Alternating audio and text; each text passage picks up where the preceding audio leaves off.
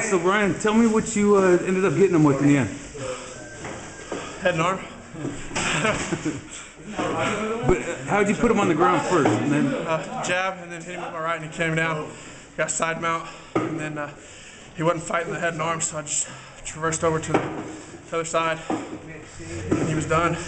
And you go to 4-0 now. You got to feel happy about being undefeated. Yeah.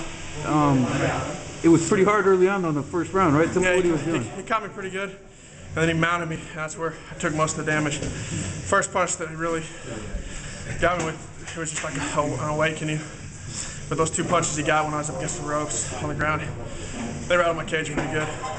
And so, did you feel the pressure going into that second round then? No. They told me what to do. I went out and executed what they told me to do, and it was over. Right on, man. Ryan Rogers. Good job.